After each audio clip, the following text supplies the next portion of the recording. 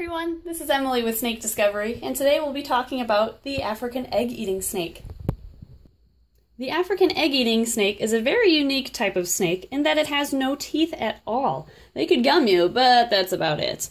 Instead of teeth, they have bony projections near the back of their throat, which stick out from their back vertebrae, and that helps them eat, because when they swallow the bird's egg, in one big bite of course, they push it to where those back vertebrae are, which is about right here, and they use those vertebrae or those spikes to crack the shell, and then they drink the juices inside. They're very efficient at getting every last drop out, after which they crunch up the shell and spit it back out.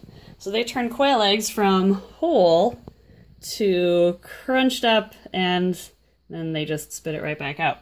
Egg-eating snakes are such specialized eaters that with just a flick of their tongue, they can determine if the bird's egg is fresh enough for them to still eat. Because if the egg is rotten or too far developed to make it uncomfortable to swallow, they will leave those behind and just eat the freshest eggs in the nest. Now these live in the same range as the saw-scaled viper in Africa, which will rub its scales together to intimidate whatever is threatening it. So of course the egg-eating snake does the same thing. They rub their very rough, can you see how they're keeled, rough-looking scales? There you go.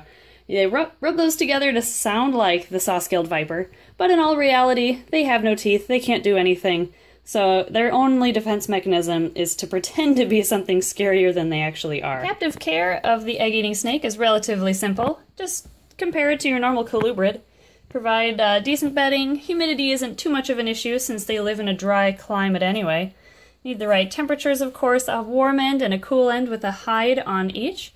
Feeding is as easy as scattering eggs around their enclosure so they can forage for them, and they'll eat in the middle of the night and turn them into crunched up shells. And that's pretty much the best way to monitor their eating, is just to look for those shells.